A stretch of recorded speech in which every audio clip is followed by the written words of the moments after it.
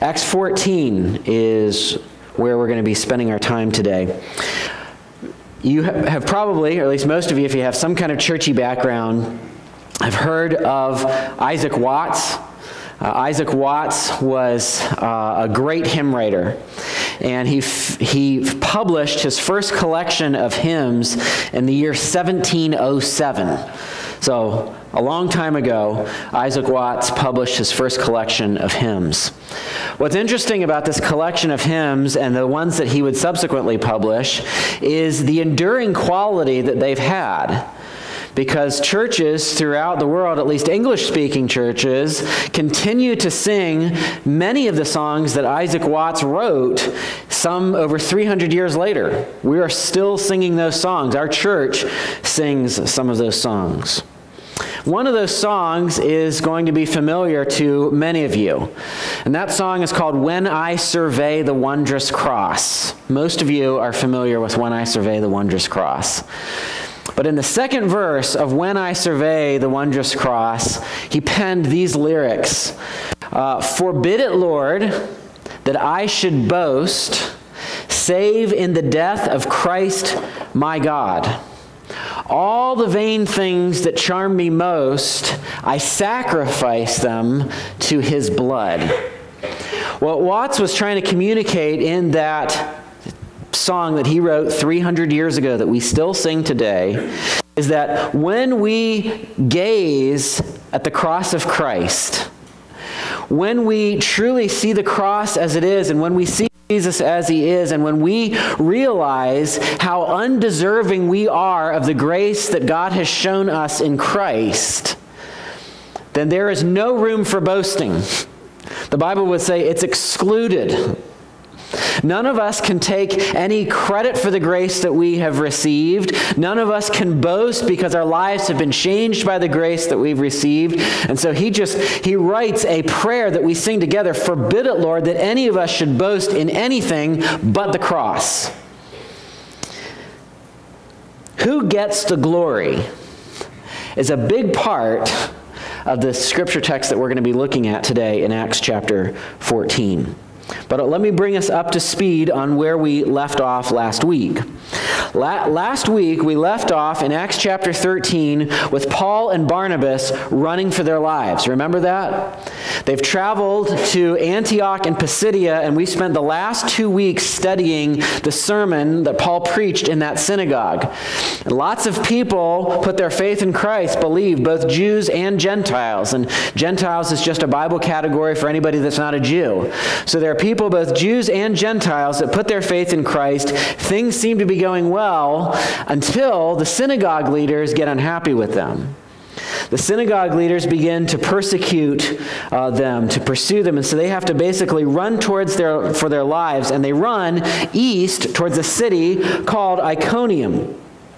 When they arrive in Iconium, Luke tells us in verse 1 through 6 of chapter 14 that their strategy in Iconium is basically the same as their strategy in Antioch of Pisidia. They go to the synagogue first. And in the synagogue, they preach the good news about Jesus, and Jesus as the fulfillment of all of God's saving promises in the Old Testament. And Luke, the author of Acts, tells us once again that many Jews and God-fearing Gentiles believe. But the synagogue leadership gets jealous again. Acts 13 makes it explicit that one of the reasons they go after Paul and Barnabas is because they get jealous. They get jealous of the influence that Paul and Barnabas have, that they are pulling what they think is a following away from them to Paul and Barnabas, when in actuality, Paul and Barnabas are trying to pull a following towards Jesus. But they get jealous.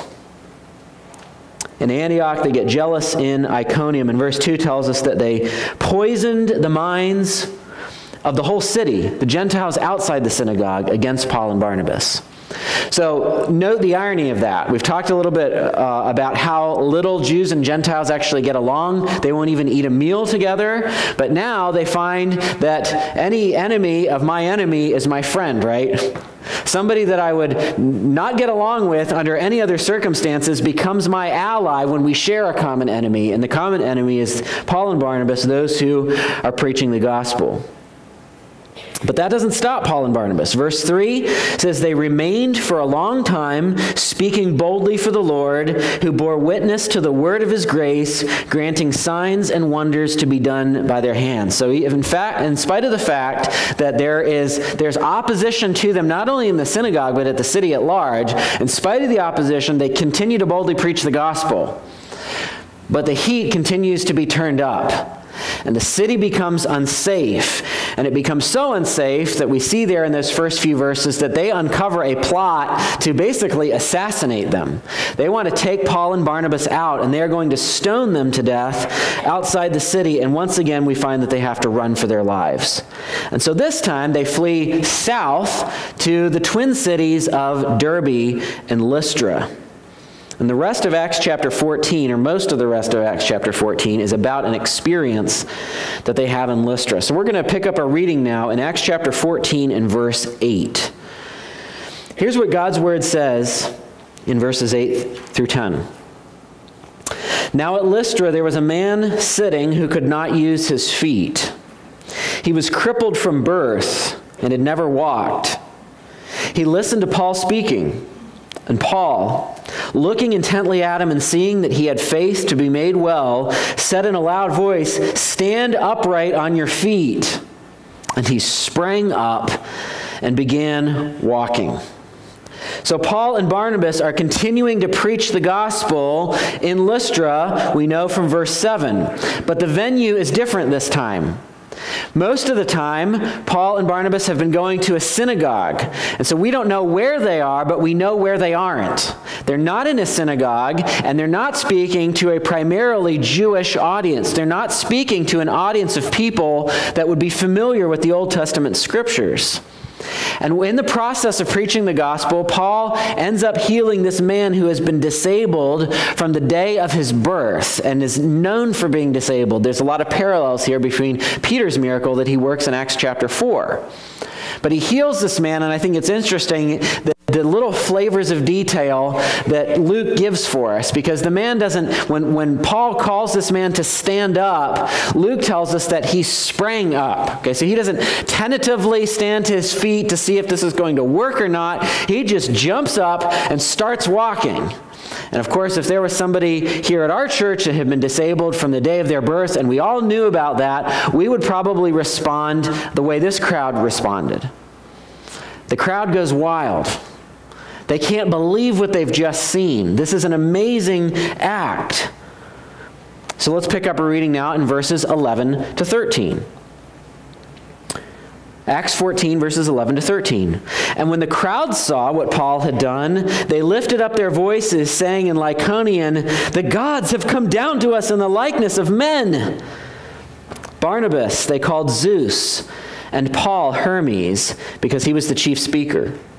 And the priest of Zeus, whose temple was at the entrance to the city, brought oxen and garlands to the gates and wanted to offer sacrifice with the crowds.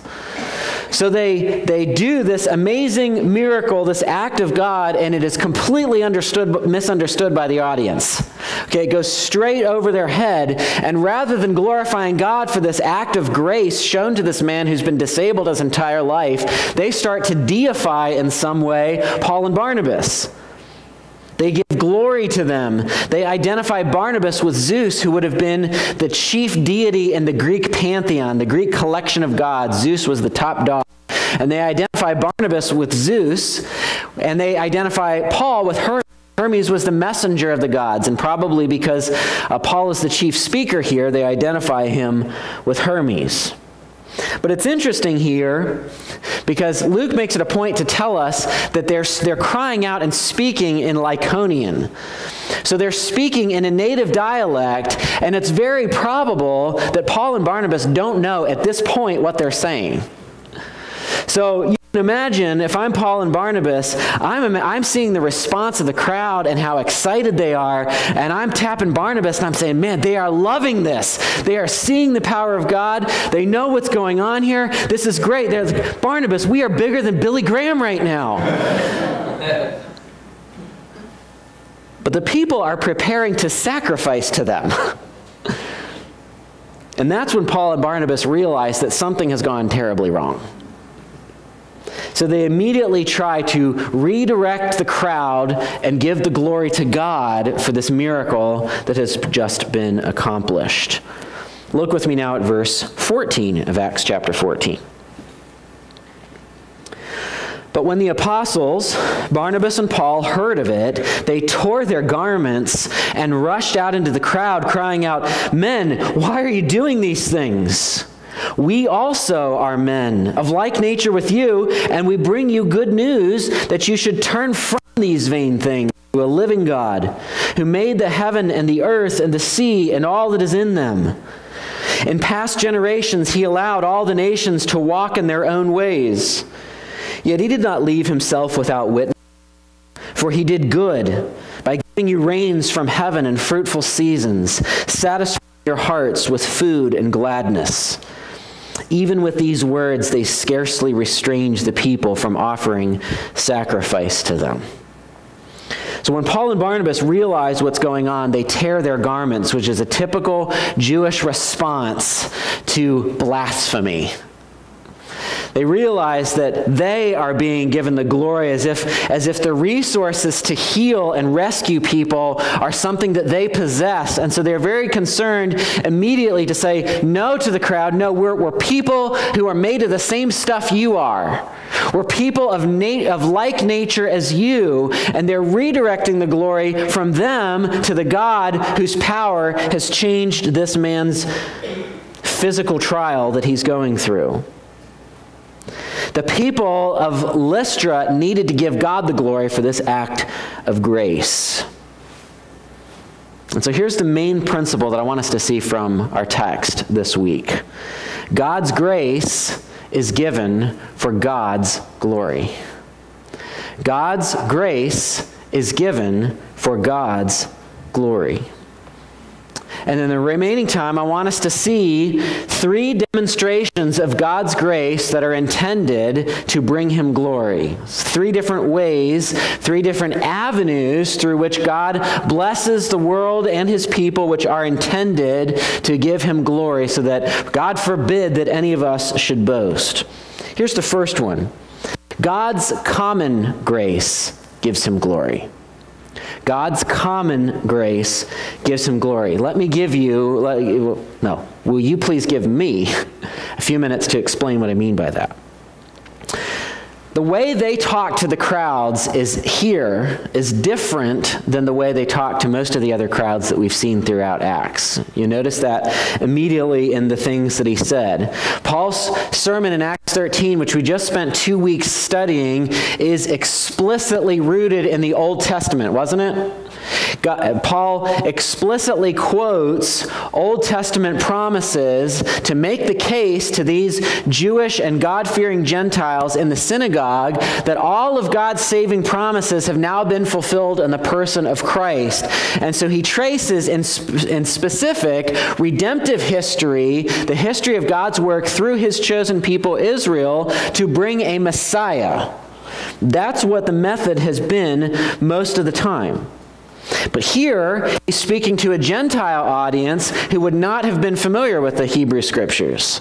They would not have been familiar with what we know as the Old Testament. And so even though his response to them is rooted in the Old Testament, he's not explicitly quoting the Old Testament. And his starting point for them is not Jesus as the fulfillment of Old Testament promises, which they were likely to know nothing about, or Jesus as the one who fixes their failures to keep the Mosaic law, which they were not familiar with as well.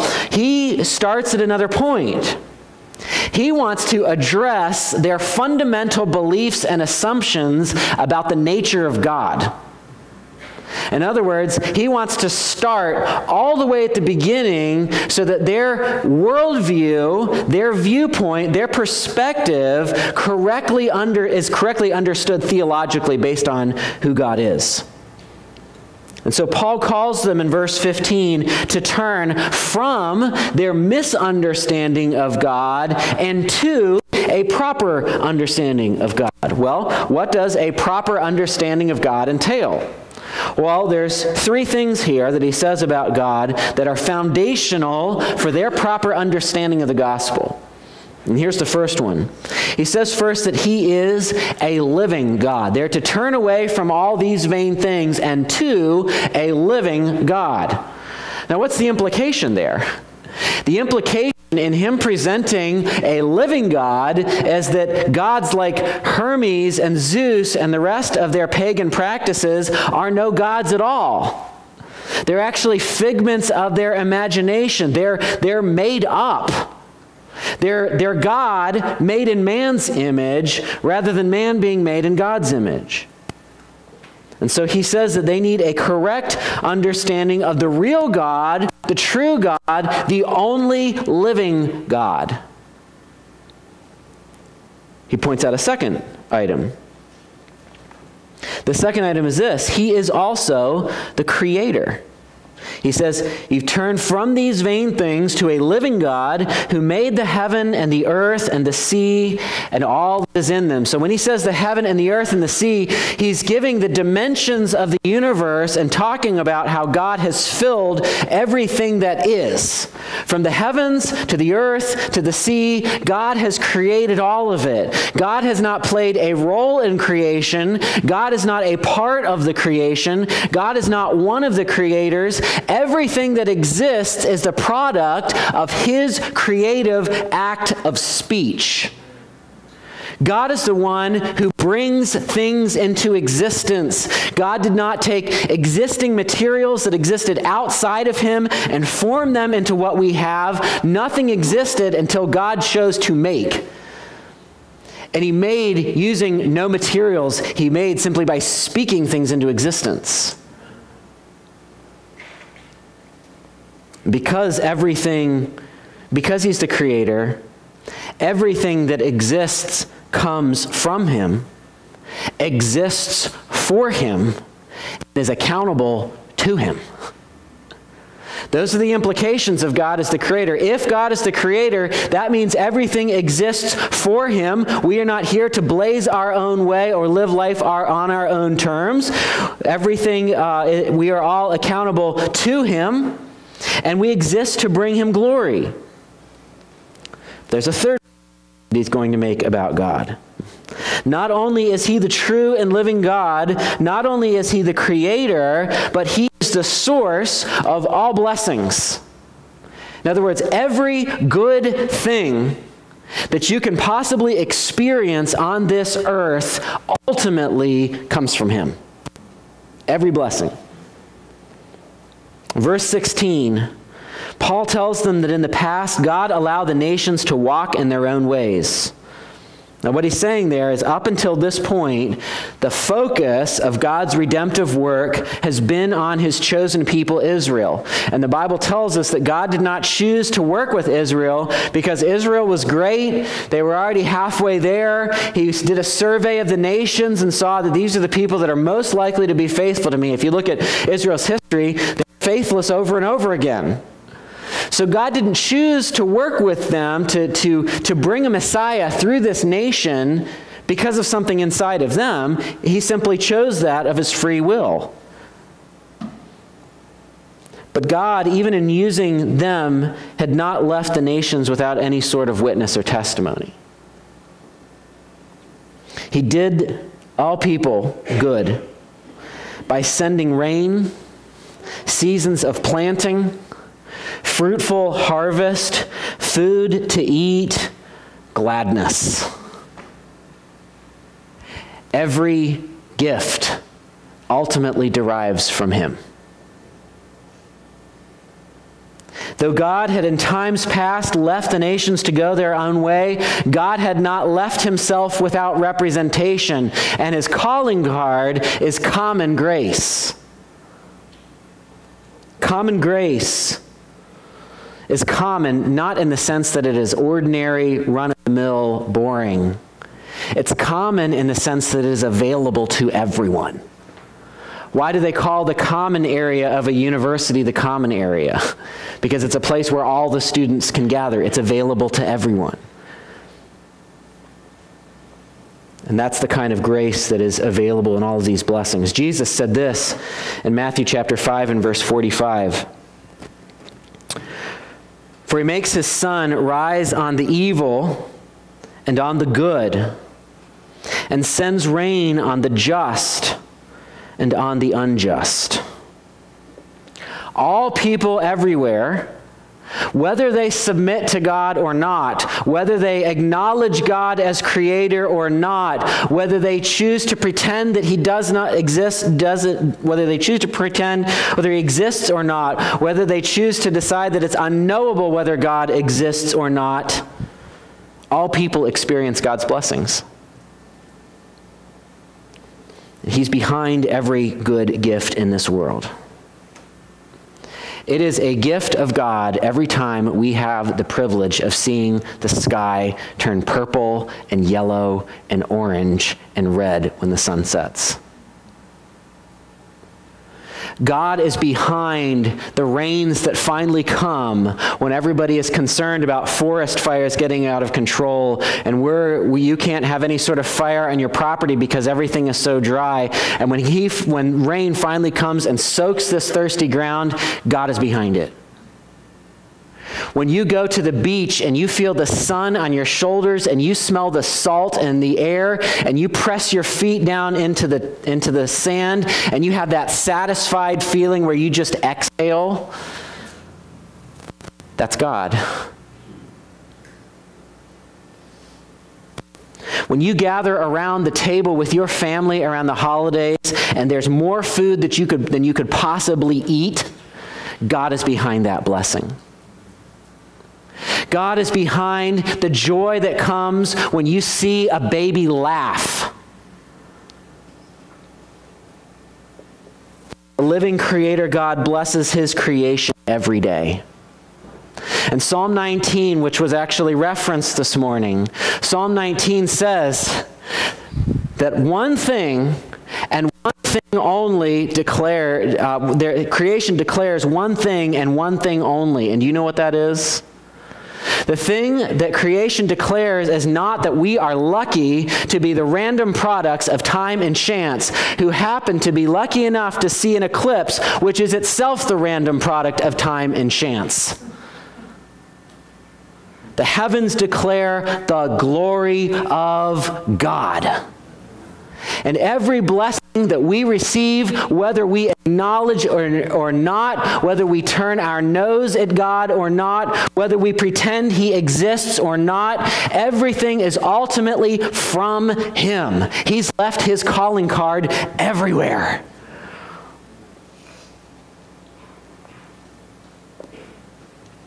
But humanity does not give him glory for every good gift like we should. Romans chapter 1, verses 18 to 21 says this: "For the wrath of God is revealed from heaven against all ungodliness and unrighteousness of men, who by their unrighteousness suppress the truth. For what can be known about God is plain to them because God has shown it to them. For his invisible attributes, namely his eternal power and divine nature, have been clearly perceived ever since the creation of the world and the things that have been made. So they are without excuse. For although they knew God, they did not honor him as God or give thanks to him, but they became futile in their thinking, and their foolish hearts were darkened." So here's the uncomfortable picture of humanity that the Bible paints. We have the audacity to breathe God's air and eat God's food and live in God's creation and enjoy the blessings of vocation and family and people and play and the creation that he has put around us. And instead of honoring him and having thankful hearts, we worship the gifts and reject the giver. We worship the creation instead of the Creator. And that's why there is a second demonstration of God's grace that's intended to bring him glory. And that second demonstration is God's uncommon grace. God's uncommon grace gives him glory. Paul and Barnabas told the crowd in verse 15 that they had brought good news. And that good news was the message of the gospel that they had been faithfully preaching in Lystra, according to verse 7. They come to Lystra and they preach the good news of the gospel. The people of Lystra had embraced vain things. Vain things are empty things, useless things, futile things. And we as humans are always trying to cobble together an identity and a value system out of useless, empty things. Or the things themselves may not be useless, but we try to make more of those things than they ought to be. And they occupy more a place in our lives and hearts than they ought to occupy. The people at Lystra, as all humanity has done, have suppressed the truth that they did have about God. They'd worshipped the creature rather than the Creator. And Romans, the passage that we read in Romans chapter 1, says that that behavior had earned God's wrath.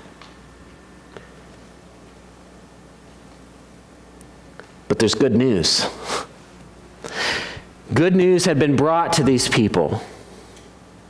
And the good news was that God would show grace to people who have spent a lifetime receiving God's blessings, but rejecting the giver. This gospel grace is uncommon in the sense that it is a message that needs to be brought. It's a message that needs to be delivered. It's a message that a fallen, broken world desperately needs to hear. And that's why Paul, who said these words on this occasion, would later write in his epistle to the Romans in Romans 10:14, "How then will they call on him in whom they have not believed? And how are they to believe in him of whom they have never heard? And how are they to hear without someone preaching?" You see, this uncommon message of grace has to be brought to people so that they can hear the good news of what Jesus has done to rescue them from all of these vain things and have them turn to a living God. The good news of the gospel is that God shows grace. Like he doesn't have to. That's what grace is. If God was obligated to rescue humanity, if God was obligated to do something for us, then it would no longer be grace, would it? It would be something that he has to do. I got these people into it, I've got to get them out. But God was under no obligation. He simply moves towards us through Christ in grace. And we receive that when we turn away from vain things to the true and living God. Now, we don't have time to explore this through Acts, and we've seen it already, but turning away is the language of repentance and faith. If you're interested, you can look up a couple verses later. Acts 3:19, and also chapter 11 and verse 21 draw those connections between turning, being associated with faith and repentance. All of humanity is called to repent of our sins and put our trust in Jesus. We're all called to turn away from these vain, empty things that we idolize. And of course, when Paul is speaking to his audience in this text, he's calling people to turn away from their false conception of gods to the one true and living God. We may not be called to turn away from the same thing. We obviously don't have any, I say obviously, we probably, the likelihood is high that we don't have any Zeus or Hermes followers here. But we are no less captivated by empty and vain things today.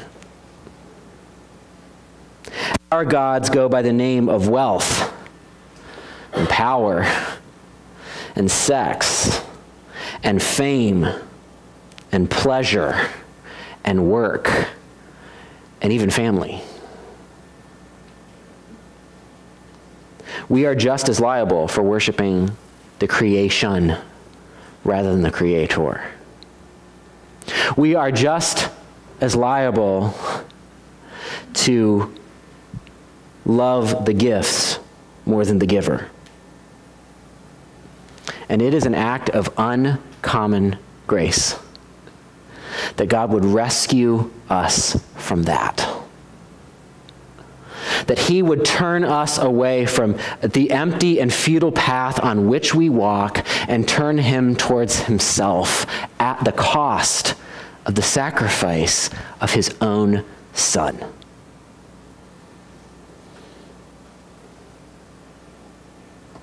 These people in Lystra had experienced the uncommon grace of God's blessings that he gives to all people everywhere.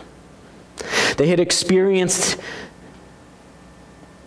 I think I said the wrong thing, common grace. They experienced the common grace of God's blessings to all people, the uncommon grace of the gospel. And yet, that last verse we saw in verse 18 says, still, with all of that explanation, they could scarcely keep the people from sacrificing to them. Which is why there is a third demonstration of God's grace intended to bring him glory. And here is that third demonstration of God's grace. God's sovereign grace gives him glory. God's sovereign grace gives him glory. The witness of God that's everywhere for everyone to see does not often result in humanity glorifying him as they should.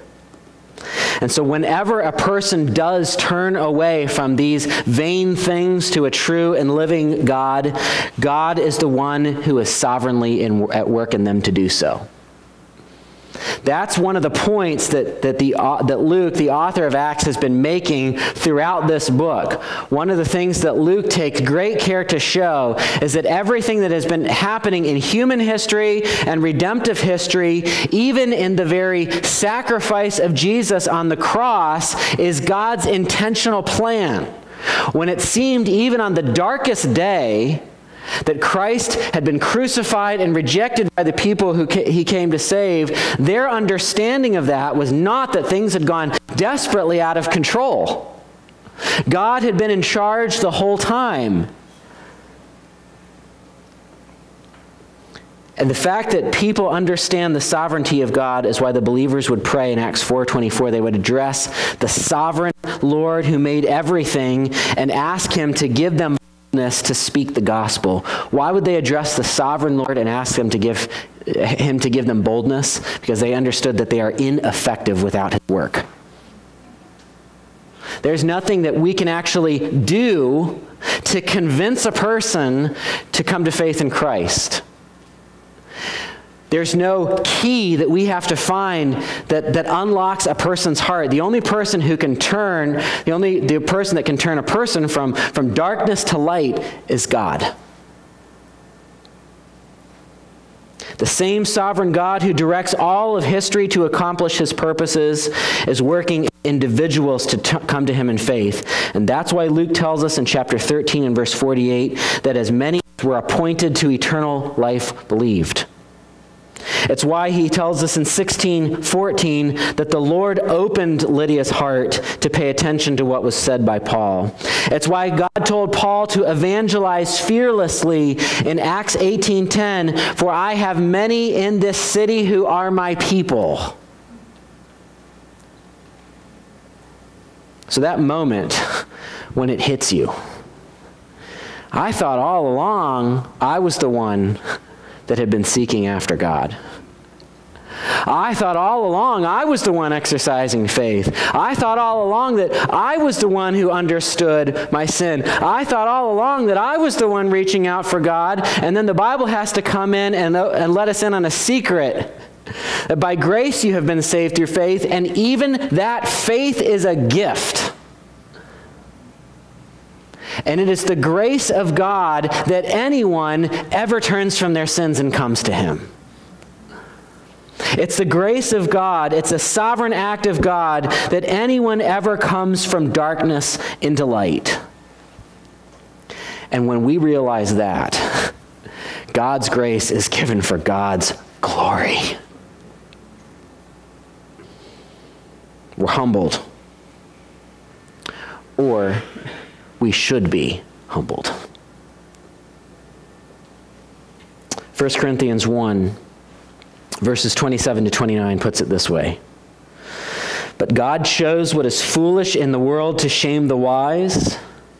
God chose what is weak in the world to shame the strong. God chose what is low and despised in the world, even things that are not, to bring to nothing things that are, so that no human being might boast in the presence of God. So here's a picture that God through the Bible paints for us. When we're somehow gathered before God's throne in the eternal state, we're not going to be able to look at each other and say, yeah, we're the ones that got it. God looked and saw, those people are trying hard, I'm going to give them a boost. We're going to look at each other and say, so you must be one of the low. You must have been one of the people who wasn't very powerful by worldly standards. You and I must have been those people who weren't the sharpest knives in the drawer by earthly standards. And we're going to stand there astonished that we're there, because we realize that it is an act of God that we are here.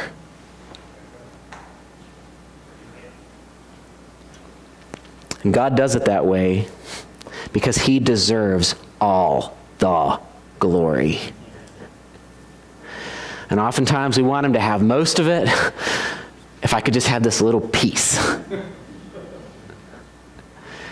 But there's no room for boasting. It's excluded, Romans chapter 3.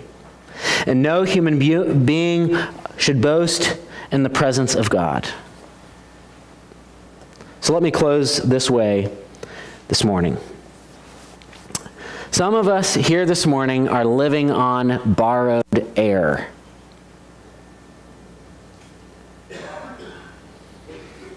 You have been content to receive God's blessings for the entirety of your life, but to reject the God who gave them to you, that you and I know exists. And God is showing you an uncommon grace this morning in the fact that the gospel is being clearly preached. And so the call for you is simple: to turn away from all these vain things that you have been filling your life with, and to turn in repentance and faith to a living God. God did not create you so that you can fulfill your own destiny. He created you to bring him glory. And you know what? When you live for God's glory, you actually find the most joy. Living for God's glory does not find itself in opposition to joy. It's not a choice of, well, I can't be happy because I've got to live for God's glory. It is the source of greatest happiness because God created you to bring him glory. And if you are living according to his created purpose, and if you have been redeemed from your sins and have turned away from these empty, vain things, you will find joy. You have to believe that by faith.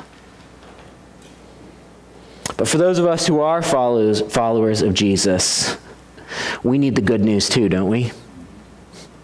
We need that gospel preached to us again and again and again, because we are tempted every day to be drawn away from the cross by all these vain things.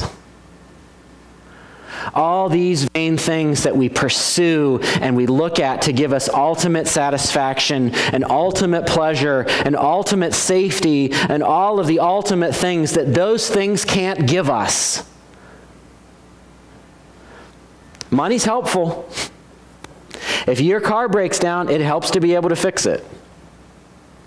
Family is a great gift. All of these things are good gifts, but we constantly turn away from seeing them simply as good gifts from God to ultimate things that we use to keep us safe and to keep us happy and to keep us satisfied.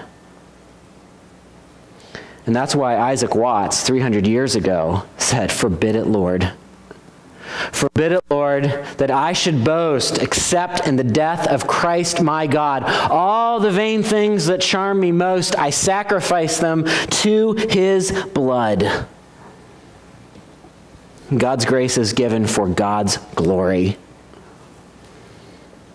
And so this morning we give him much glory when we exalt, we rejoice in the fact that we are undeserving recipients of that grace, and we as a church body once again turn away from those vain things to a true and living God. So let's do that together in prayer right now, and then let's sing that together after we pray.